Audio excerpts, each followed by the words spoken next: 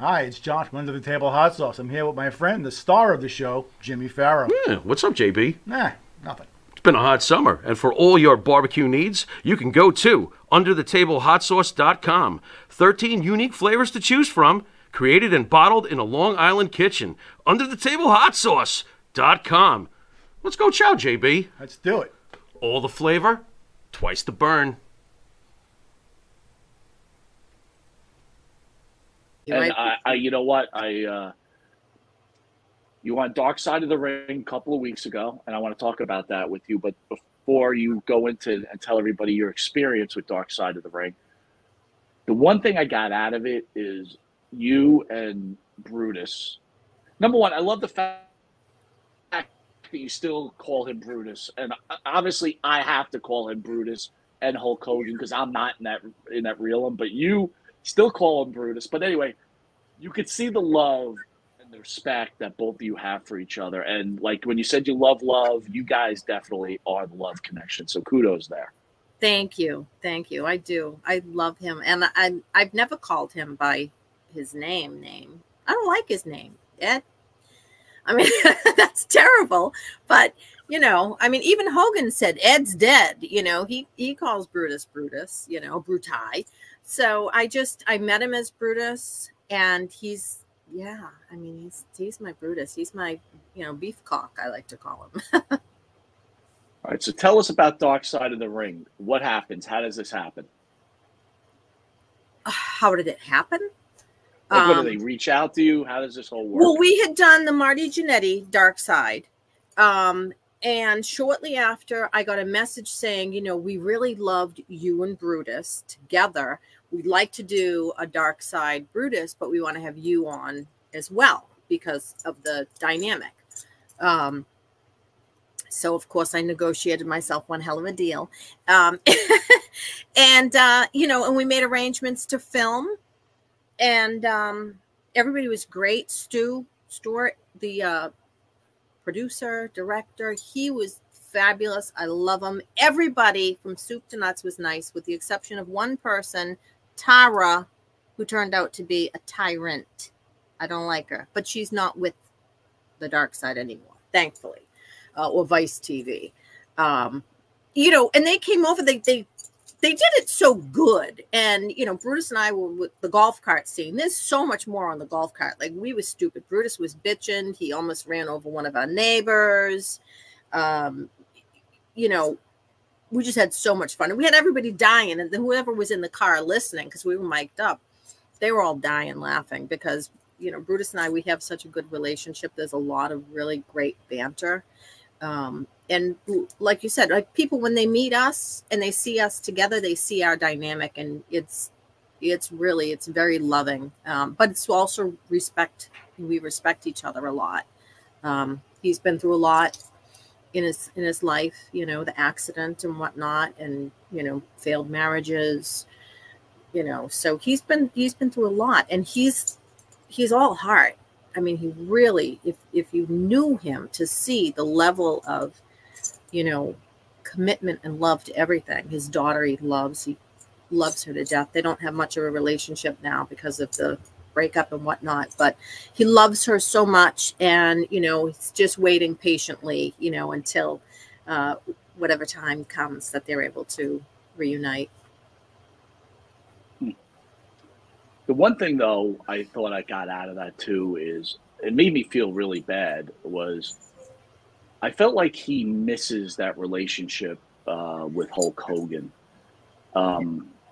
It almost like he wouldn't, not that he was going to talk bad about him, but you could tell that he has really nothing bad to say. Like, I don't know, that's the way it came across, that he really misses that relationship. You know, that was before the Theo. He was on Theo. You know, the thing is, it's all about me. That the two of them never had a problem, never had a fight. It's about me. Hogan doesn't like me, and Brutus, God bless him, you know, stands by my side. He does. Of course, he misses the friendship, but, you know, Terry has done Brutus wrong. He talks about Brutus. He talks about me all the time. It's disgusting. I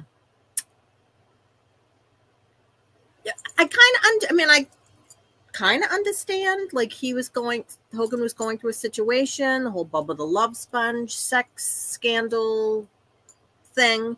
And the weekend that we came down here before we moved, it was all sex talk all weekend with the Hulkster. Hulkster had a lot of questions about me and Brutus, our sex life. Brutus had, this is TMI, but had like what they call a Jacob's ladder, right? Like piercing on his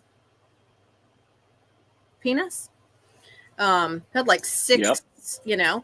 And Hogan was really interested in that. Can you feel that? Like, I'm like, I don't, what do you say? No, yes. I mean, none of your business. But he was really into how many times a week do you guys have sex? And I'm good for 3 times a week. And, it was just sex, and more sex talk.